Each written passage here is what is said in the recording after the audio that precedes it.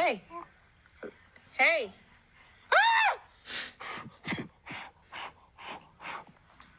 Okay.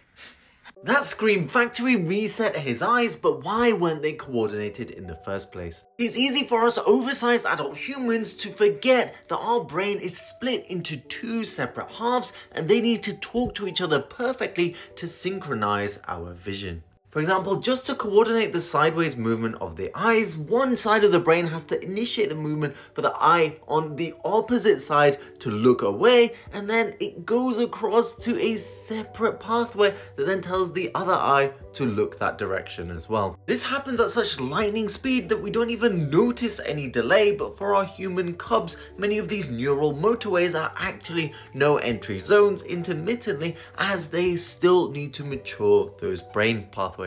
They usually get the hang of it by around 3 months.